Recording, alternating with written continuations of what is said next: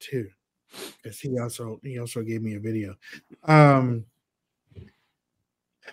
You're going to hear headlines about Trump's lawyer speaking about how presidents can order SEAL Team 6 to assassinate rivals.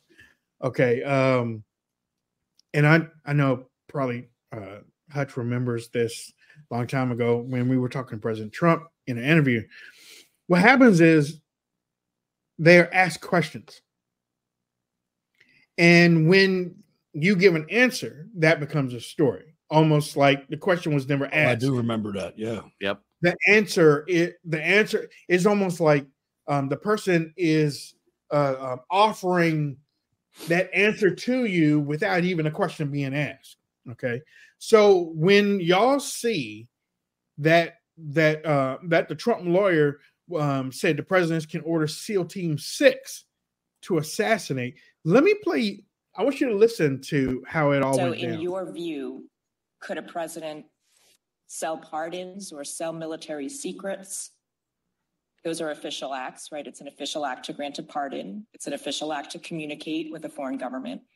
And such a president would not be subject to criminal prosecution? The sale of pardons example is an excellent example because there were allegations about a sale of a pardon, essentially, when it came to President Clinton's pardon of Mark Rich, and the U.S. DOJ carefully considered, and for the very reasons we've emphasized in our brief, decided not to prosecute President Clinton with that because it raised concerns about whether or not a president can be prosecuted for his official acts. There's actually an op-ed in the National Review from Andrew McCarthy. But your position is that he can't be prosecuted for that unless he's impeached. Yeah, that was, as long as it's an official act. I mean, certain cases, purely private conduct under Clinton against Jones, he'd be subject to prosecution for that so long as he's not in office. But as long as it's an official act. Could a president order SEAL Team 6 to assassinate a political rival?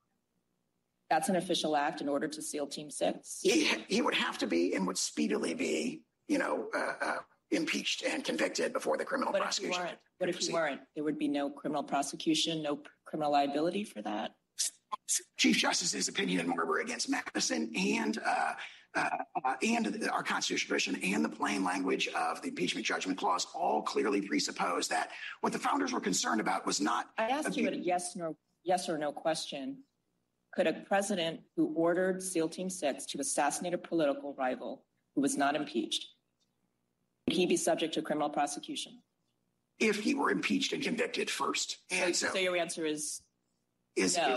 My answer is qualified yes. There's a political process that would have to occur under the structure of our Constitution, which would require impeachment and conviction by the Senate. In these exceptional cases, as the OLC memo itself points out from the Department of Justice, you'd expect a speedy impeachment and conviction. But what the founders were much more worried about than using criminal prosecution to discipline presidents was what James Madison calls in Federalist Number 47, the newfangled and artificial treasons. They were much more concerned about the abuse of the criminal process for political purposes to disable the presidency from factions and political opponents. And of course, that's exactly what we see in this case. I've asked you a series of hypotheticals about criminal actions that could be taken by a president and could be considered official acts.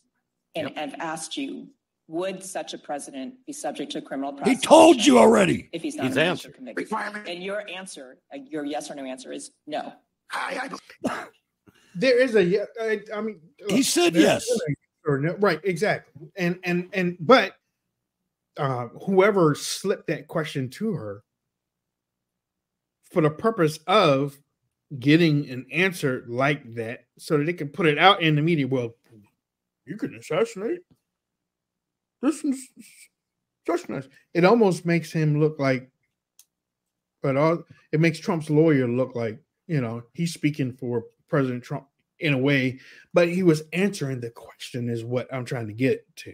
He was answering James Madison. I mean, well, and his lawyer did a nice job breaking it down.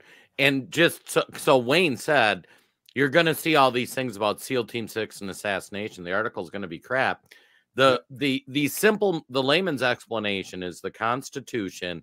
The president is exempt from any prosecution of any official act he does to prevent people from being able to chase after the president and sue him and the whole country going after him legally. the first step would have to be that there would be impeachment against him.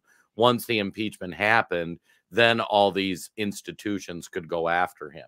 That's how it's convicted been in the Senate. If he's convicted of impeachment, that